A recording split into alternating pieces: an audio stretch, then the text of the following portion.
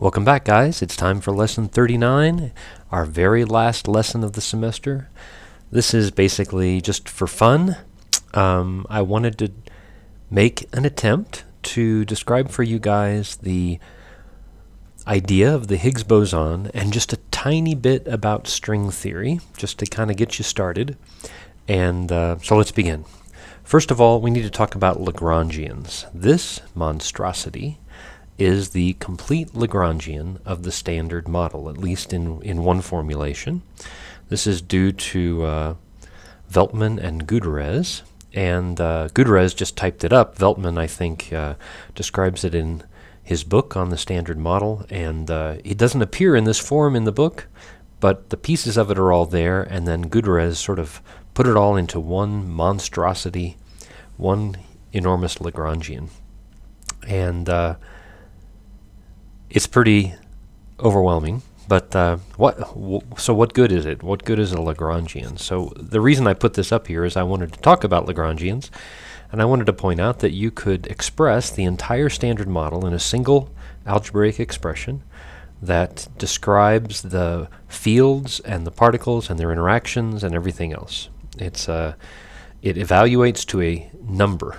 This all the vector notation and so on, when you get done and the smoke clears, all you get is a number that depends on where you are and what the value of all the fields and so on are.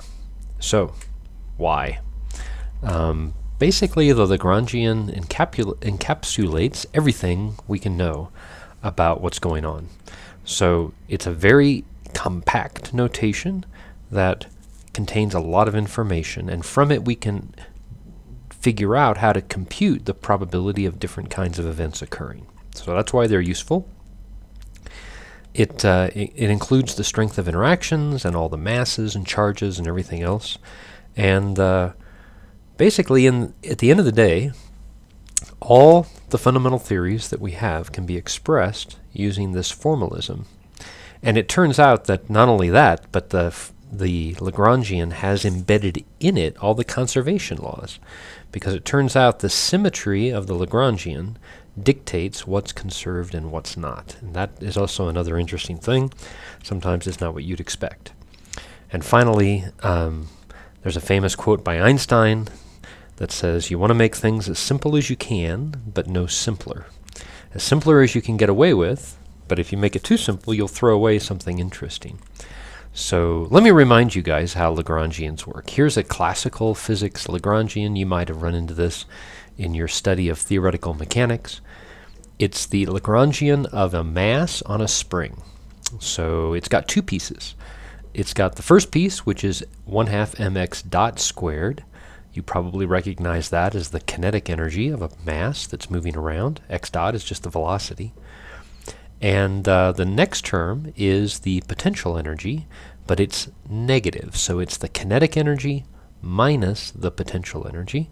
In this case, the potential energy is 1/2 kx squared. But as usual, I don't want to use k because I don't want you to get mixed up with some kind of a wave number. So we used m omega squared instead. And the idea is that from the Lagrangian, you can compute something that's called the action. And the action is simply the integral of the Lagrangian over some time interval. And when you integrate that, you get, again, a number. The Lagrangian evaluates to a number. It's the difference between the kinetic energy and the potential energy. When you integrate the Lagrangian over time, you get another number. It has units, excuse me, it's going to be units of energy times time. So that starts to smell a little bit like well, it's an action. It's like momentum times distance or energy times time. That is the same units that h bar has, by the way. And so what's the deal? Well, the idea of using a classical Lagrangian is that the path that minimizes the action is the path that the particle actually follows. So the idea is to demand that the action be minimized, and that's written as delta S equals 0, where the delta here doesn't represent a change in S. What it means is small variations of the trajectory do not affect s. It's kind of like the condition to find a minimum of a function. You look for the place where the slope is 0, where changing x by a little bit doesn't affect y very much, or at all, where the slope goes to 0. So I guess technically this isn't looking for a minimum, it's looking for an extremum, but in the case that I'm giving you, it's actually a minimum. And you can show, and you probably did show when you took your analytical mechanics class, that the requirement that that the variation in S be 0 gives rise to a differential equation that works for any Lagrangian. That is, the time derivative of the partial of the Lagrangian with respect to the x dot is equal to the space derivative of the Lagrangian with respect to x. And in this case, of course, dl dx dot, you can see right away, it's just going to be the momentum. It's mx dot. And the time derivative of the momentum, of course, is mx double dot. Then dl dx is going to be m omega squared x with a minus sign. Minus m omega squared x, of course, that's nothing other than the force. So in this example, you can see that this reduces to force on the right and rate of change in momentum on the left. And so what we have is simply Newton's second law. And you can see right away that that gives you a differential equation for the motion of a mass on a spring.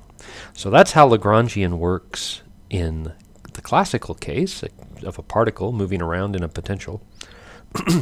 The point is, from the Lagrangian, you can extract equations of motion. Now, how do we generalize this to a field? Okay, so a field exists at any point in time and space, so it's not just a coordinate, but it's actually a function of time and space. And this, I'm describing in this slide a scalar field is just like a temperature or a mass density or something which just depends on, it's just a number which depends on time and space. You can also have, of course, vector fields like the vector potential or the electric field or the magnetic field or something like that. Or and we're going to talk about spinor fields and so on.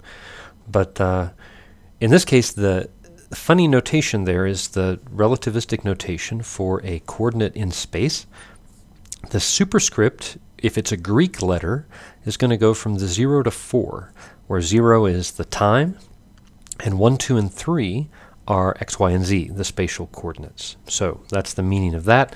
Also, for derivatives, if you want to take the derivative with respect to a spatial or time coordinate, you get a subscript now, because notice the thing downstairs has a superscript, but when you divide by something with a superscript, you get a subscript. That's kind of the way it works.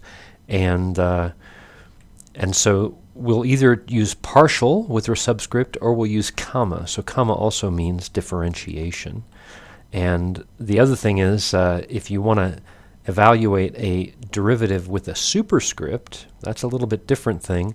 You do the subscript version and then you use the metric to convert back to a superscript. So, and remember, the flat space-time metric is just 1 for time and minus 1s for all the other spatial coordinates. And so all it does is flip the sign of the x, y, and z derivatives if you have the superscript version.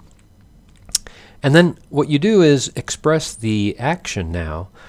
It used to be the integral of the Lagrangian over just time, but now we're doing a Lagrangian density. So in order to calculate the action with a Lagrangian density, you have to integrate over the volume of space and time. And the old Lagrangian depended on x and x dot, the coordinates and the time derivatives of the coordinates. This Lagrangian is going to depend on the field and the derivatives of the field. So comma sub nu means that. And if you play the same game, try to make the action have 0 variation under fluctuations in the field. Again, you get a differential equation. It's a little bit like the differential equation for the simple classical Lagrangian, but in this case, it's got derivatives of the Lagrangian with respect to the field and with respect to the derivatives of the field. So that's kind of how that works. And I want to point out a couple things. The 0 component of the derivative of phi is just d phi dt. The the first spatial component is d phi dx, but the superscript version of d phi dt is still d phi dt because the metric is a 1 in the time component, but the superscript 1 derivative of phi is minus d phi dx. And of course that's also true of d phi dy and d phi dz. So if I come up with an expression like this, d mu phi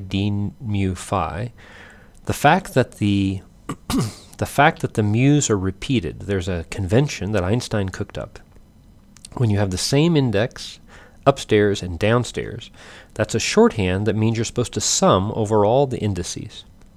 So if we let mu go from 0 to 1, so we're going to do the time and the space part, this is shorthand for the expression I have there. It's the time derivative squared minus the space derivative squared. And that's the minus comes from the metric, and you can see that that gives you a scalar. And it's a scalar that's the difference between the time and space derivatives of the field squared. Okay, so I want to start with those pieces, and then let's do a simple example that is a Lagrangian that has the thing we just described, plus a term that's proportional to phi squared. Notice that it's like a potential energy term, but it goes like phi squared. In fact, it may remind you a little bit of the simple harmonic oscillator. But let's then write out the Lagrangian explicitly in terms of the time and space derivatives. It looks like this. And then use the Euler equation, basically the differential equation that minimizes the action using this Lagrangian density, and see what we get. First, it's the derivative of the Lagrangian density with respect to the time derivative of phi. Well, the time derivative of phi comes in squared, so if we take the derivative of L with respect to that, we're going to get d phi dt. That's the same thing as d super phi, which is the same as d sub phi since they're equal to each other. But I want to write it as d super phi for now, because if you take the derivative with respect to the space component, you'll notice that you get minus d phi dx, but that's the same as phi super 1, or partial super 1 phi. So both of these look like partial super, and what that means is, in general, I can write dl d phi comma mu as partial super phi. In other words, this is a shorthand. It comes out the same for both the time and the space components. That's the idea. Now, let's take what we got there and go ahead and rewrite it.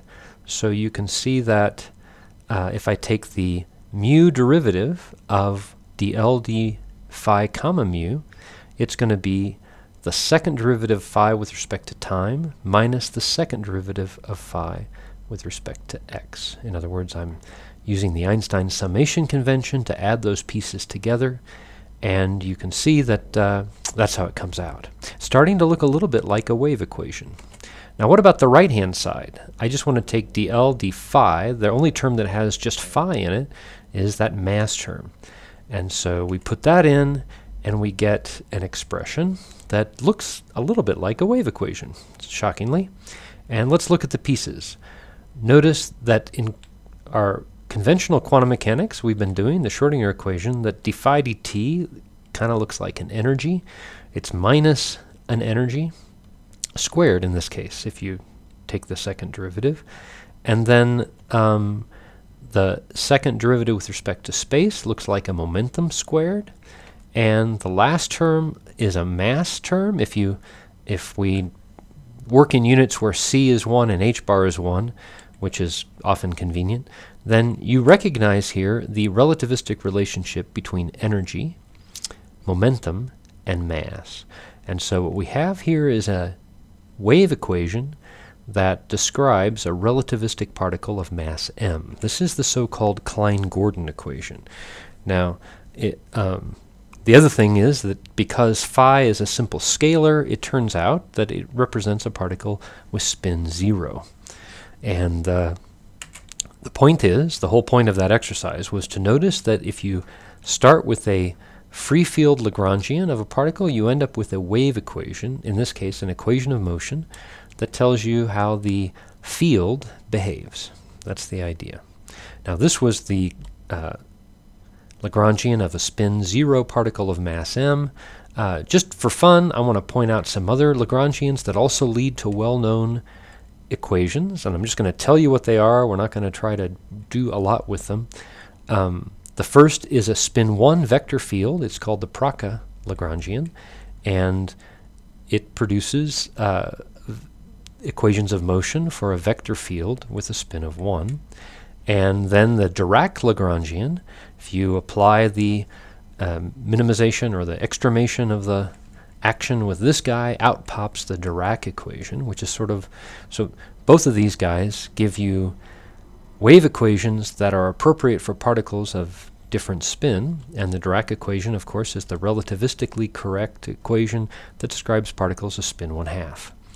Okay, let's look at the Dirac Lagrangian a little bit, and I want to describe a kind of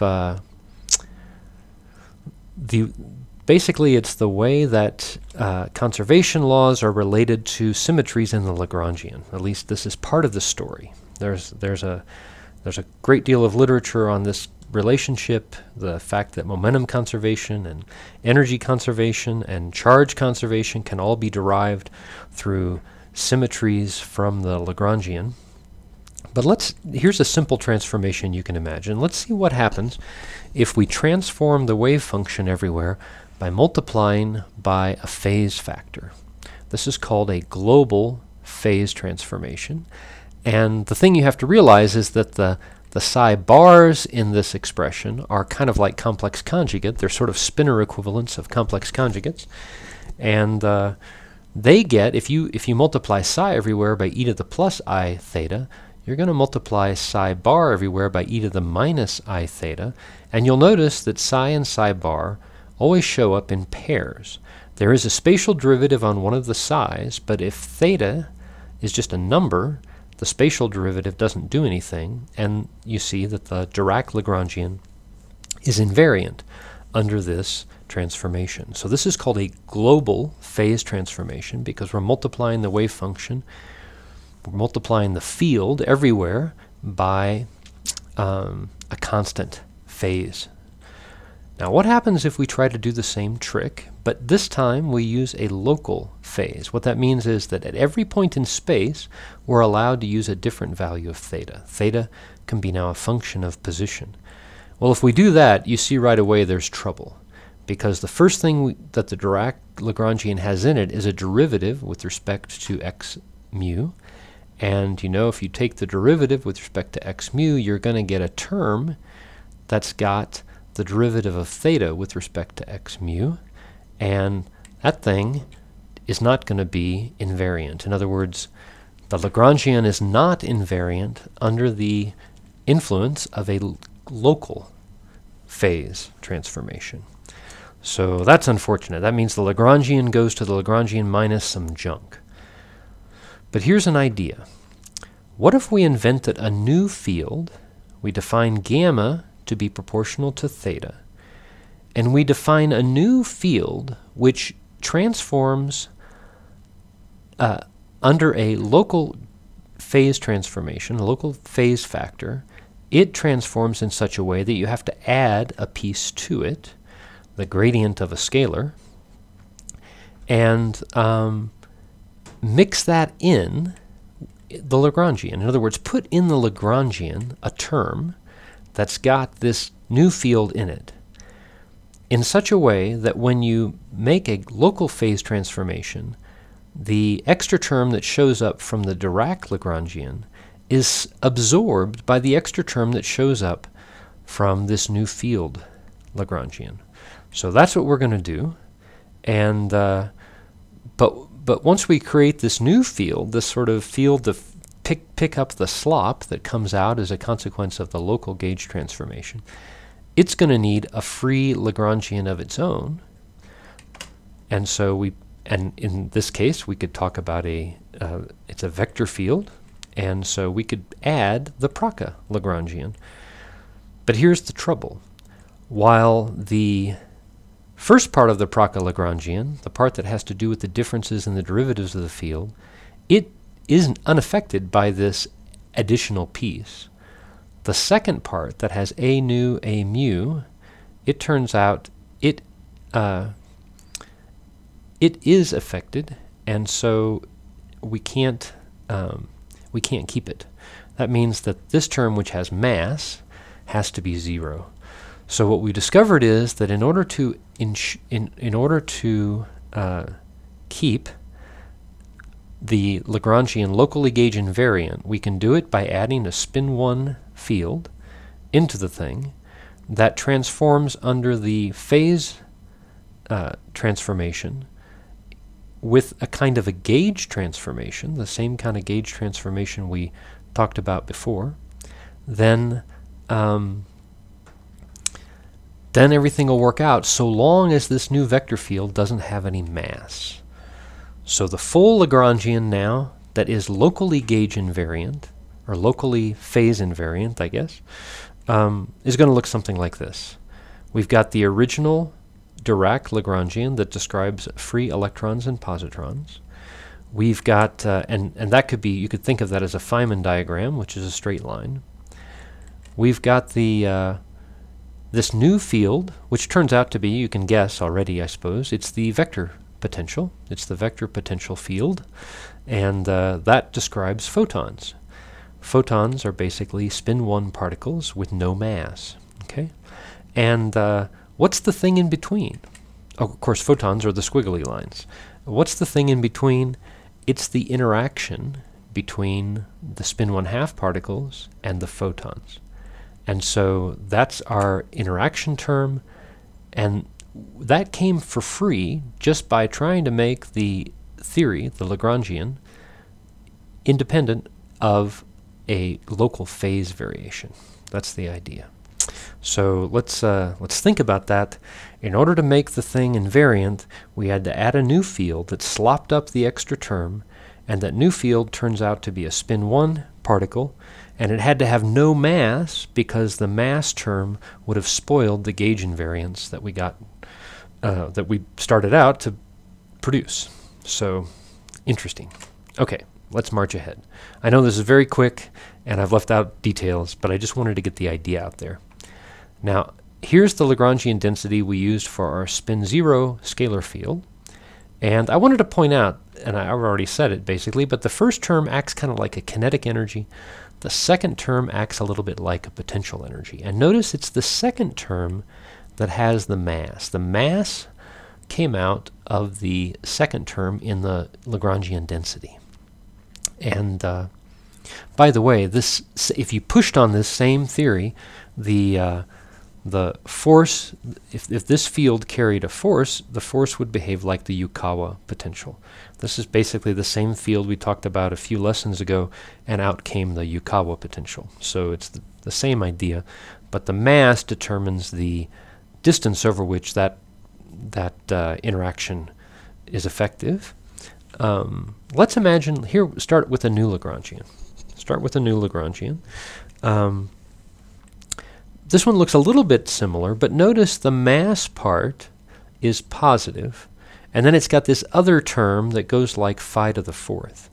What we just learned about Lagrangians is that the phi squared term sort of looks like the particle moving along, and the phi to the 4th, if you remember the interaction, was psi times a mu.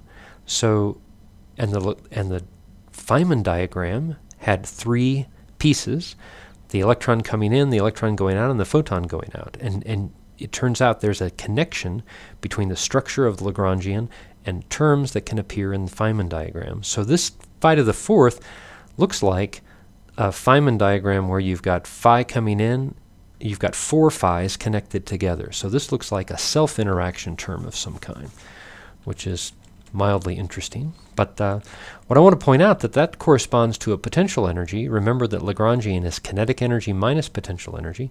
So the structure of this Lagrangian is that it's got a potential energy that goes like minus 1/2 m² phi squared plus 1/4 L squared phi to the 4th. And let's think about what that looks like. It's kind of a weird mass term because the mass terms we've been dealing with come in with a minus sign. This one has a plus sign in the Lagrangian, which means the mass is somehow imaginary. And if you graph the potential energy as a function of phi, you'll see what the trouble is. The trouble is that the slope of the potential does go to 0 at the origin, but it's not stable. The mass squared is negative. On the other hand, there are places in the potential where there are minima, and you can see where they are. You set the derivative of u with respect to phi equal to 0. You solve for phi, and you get two places where phi has a minimum, and it turns out to be plus or minus m over L. And the question is, what do we make of that? Well, one way to make some sense of it is to let's expand the field around the minima. So we can write eta as phi minus its minimum value, phi minus the value it has when it's a minimum, and then put that back into the potential, put that back into the Lagrangian, and see what comes out. Notice that now, as in contrast to what we had before, now we have a mass term that has the proper sign. It's minus m squared eta. So it looks like this describes particles that have a mass of the square root of 2 times m. A little bit heavier, but at least they're real. At least they're real. Also notice that in the eta field we've got an eta cubed term, and that would correspond to a new Feynman diagram that didn't exist in the old one, just because we're expanding the field about a different place.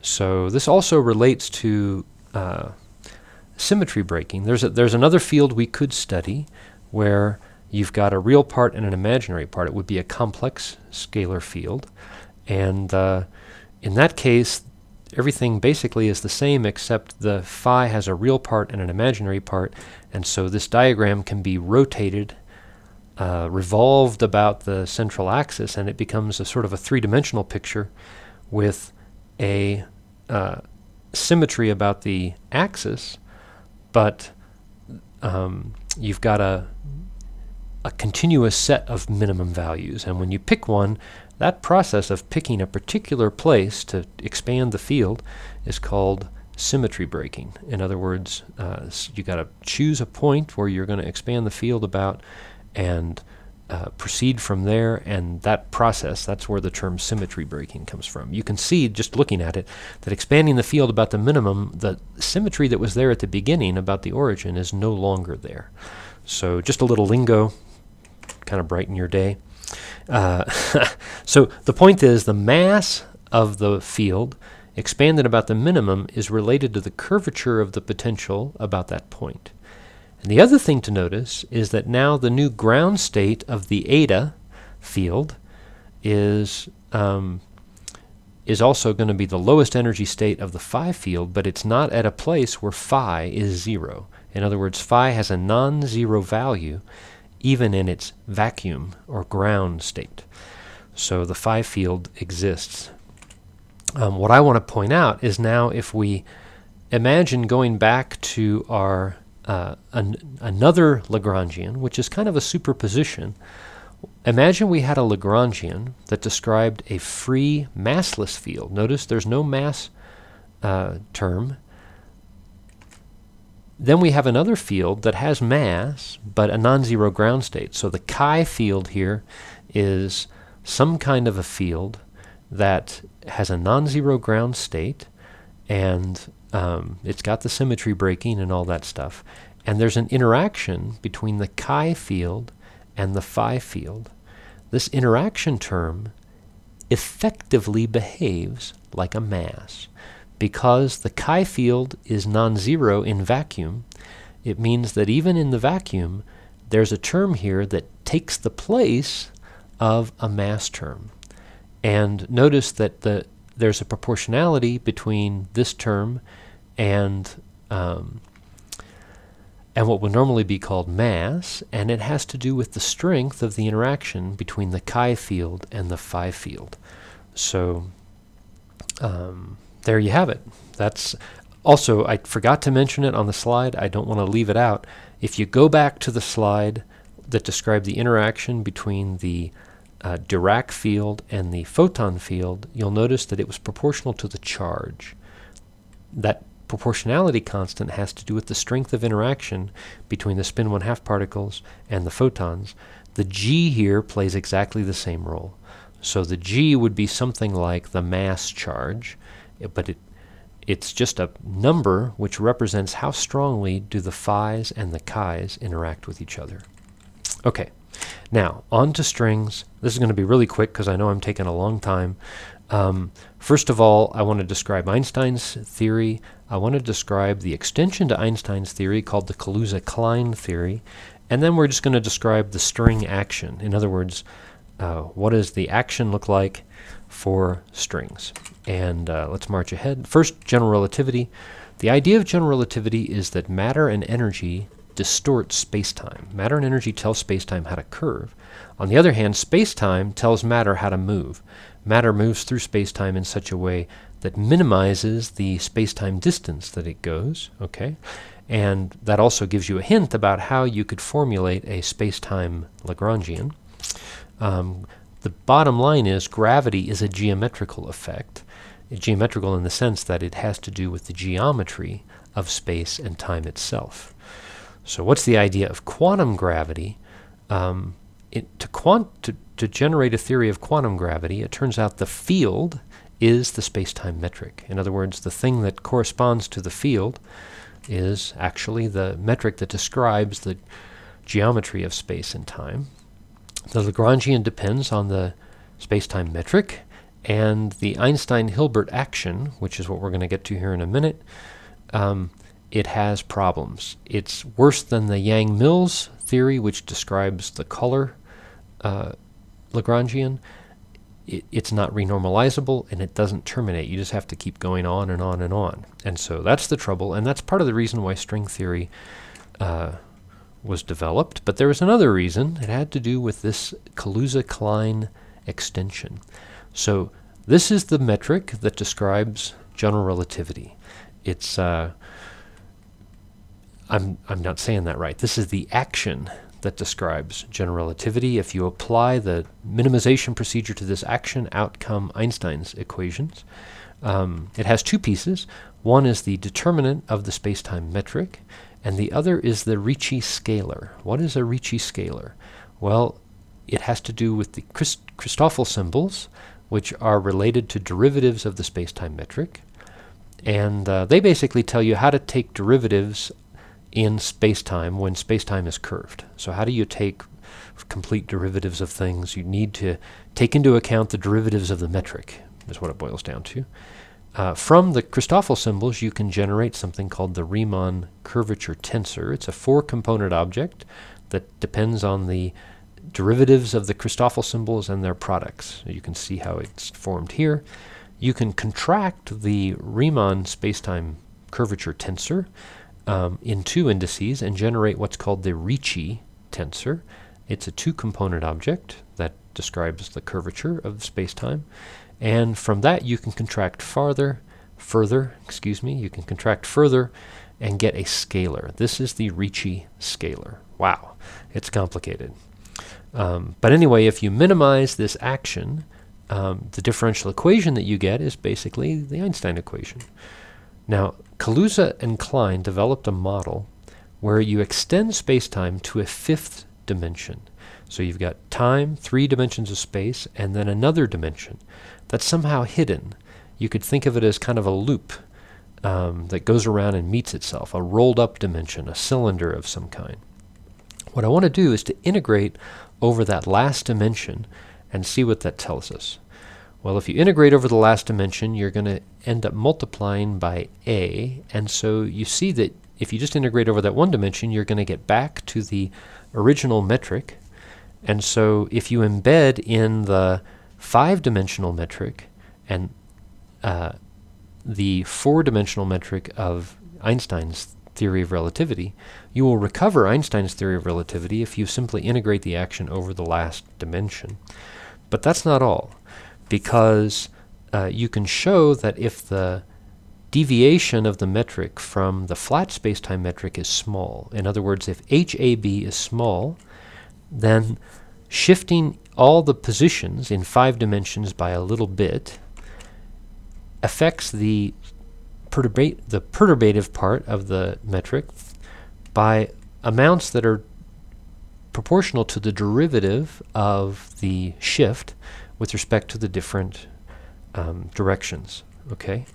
Now, if you make the 4 spacetime components of the shift 0, in other words, you don't shift in real time or real space, or the conventional 4 dimensions of space and time, and you make the shift in the 5th dimension independent of the value of the 5th dimension coordinate. In other words, if the partial with respect to x5 of the 5th component of the shift is 0, then it turns out that the 4 components of the metric don't change, and the 5th component of the metric in the 5 direction doesn't change.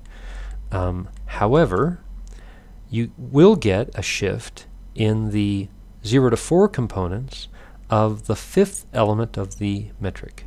And so you get a shift that only affects the last dimension in terms of its effect on the metric. But if you identify that vector as a vector a mu, and you identify a E5 as the scalar gamma, you get exactly the same result as the gauge shift that we did back on the Dirac equation. In other words, this behaves just like a vector field from E and M. So the idea is that if you add a 5th dimension, that you can get out of that 5th dimension a force that's not gravity, but it behaves like electricity and magnetism. And you can also show that it's possible to extend to higher dimensions and get something like a Yang-Mills theory. Now, this is all not right, because you end up predicting other things that don't actually happen, but one of the consequences is a force like electromagnetism. And the idea of string theory, at least part of the idea, is to extend the dimensions of space and time to incorporate the properties of all the other forces of nature. So let's talk about that. Basically, this is the action of general relativity. In string theory, you basically come up with an action of strings. So this is an action of a world sheet. A world sheet is kind of like a world line, except it's a 2-dimensional surface in a higher dimensional space. In fact, it could be a 9-dimensional surface in a 10-dimensional space. But a couple of things that does, because we're converting world lines to world sheets, there are no longer any point interactions. And you can show that a lot of the trouble with conventional quantum field theory, with the standard model, is that when we model interactions as point interactions, it leads to infinities. And the hope is that by changing to world sheets and strings that interact over an extended space, that will eliminate some of those infinities. And that is a hope of string theory. The other thing is different string modes, vibrations of strings in different modes in these dimensions, higher dimensions, lead to different energies and then different string properties.